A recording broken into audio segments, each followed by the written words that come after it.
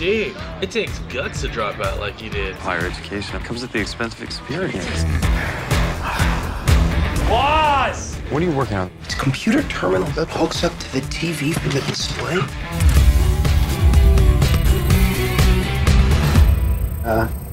Steve?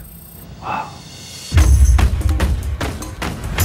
These are state of the art. Nobody's making anything like this. All right, okay. Welcome to Apple Computer. Is this everything? Startup. I think we should start with around 90 grand. Could you repeat that? If you'll have me aboard. Trust me, I'm my INDEPENDENT. Apple Incorporated went public this morning. Chasing dreams since I was 14. Y'all can't stop me. We gotta make the small things unforgettable. Typeface isn't a pressing issue. Get out.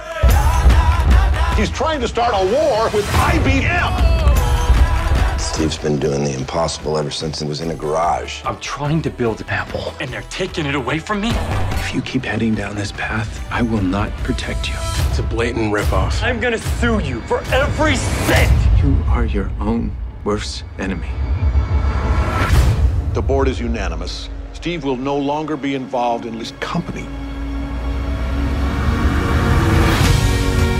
10 years after Steve Jobs' departure, the future of Apple Computer is in jeopardy. In life, you only get to do so many things. We're gonna make Apple cool again. Here's to the crazy ones, the misfits, the rebels. Because the people who are crazy enough to think they can change the world are the ones who do.